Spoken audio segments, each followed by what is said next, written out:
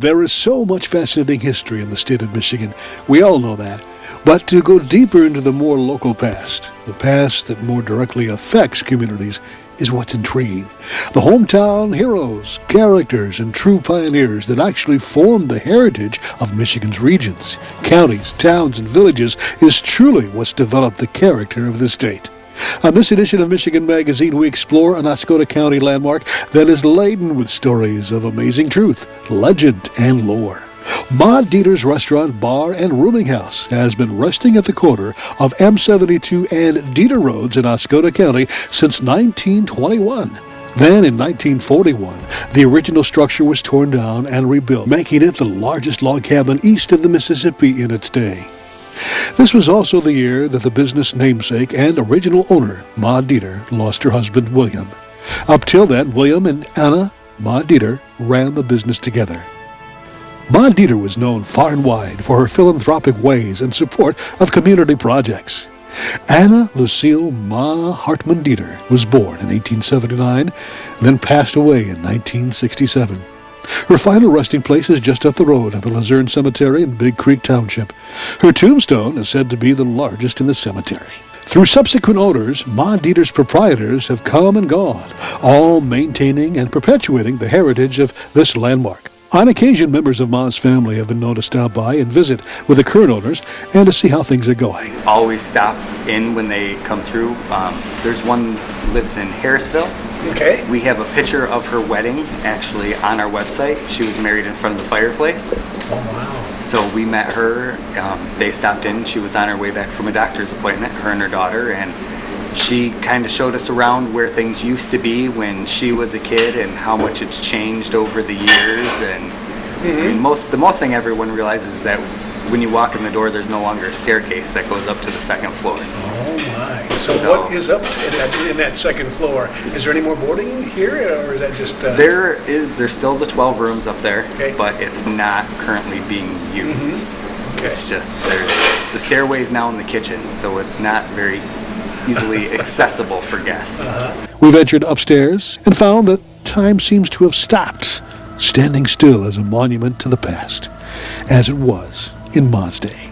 We'll share more of our exploration of the upstairs and the building itself on future Michigan magazines, but today's visit was to see what is new at Ma Deeters and what keeps modern-day patrons coming back. We get a lot of people downstate. They have cabins up here, and they come in over the weekends. Obviously, the summertime, we get a lot of vacationers here. And a lot of renovations have taken place already, haven't they? yes, they have. We've done a lot cleaning the place up and just trying to make it look a lot nicer. And tell us a little bit about what you think the uniqueness of Ma Deeters is. What do you think the draw is? I think it's just the fact that the size of the building, being one of the oldest log cabins, it has a lot of history of back in the sawmill days. You know, it used to be a little bit of a rough place back in the day. Besides the everyday bar fare that you might see at other bars, hot dog, hamburgers, you've got a full line here. Tell us a little bit about what you guys got cooking in the back. We do a full service restaurant menu. We are most known for our pizza and our fish. We do on Tuesdays and Fridays all you can eat Alaskan pollock with fries and coleslaw. Okay. We serve our cod 3 different ways. We have deep fried, lemon pepper baked, Cajun cream. Those all come with your choice of potato, vegetable, salad, or coleslaw. We do burgers, your normal Deeter burger, which is a 3rd-pound patty with grilled mushrooms, bacon, Swiss cheese, and a bun served with fries. We do wet burritos, nacho supreme. Saturdays we have prime rib, which we draw a very good crowd in for that now. Really? Okay. We started at 5 and we cook 2 primes, and when they're out, they're out. Some days it's gone by 6, some days it's gone by 8. You just never know. Oh my goodness. Now, what would you like people to take with them if they come to visit Ma Deeters? The history, the hospitality, or both of the above? Or? We're working really hard at getting a good home cooked, nothing pre-done. We make almost everything comes from scratch now. We roast our own lunch meats. So it's Luzerne. You're 8 miles from the closest town. It has to be good food or there's no reason to drive out here. That's right. except for Ma Deeters, of course. Right. And one of the newer feature, I think, is your patio out there. I mean, you've got quite the structure out there, so people can enjoy themselves out there. What else goes on out there? We rent the patio out a lot for private events. Okay. That's become quite popular over the past year. A lot of charity events. We'll do barbecues. We've done baby showers, wedding rehearsal dinners.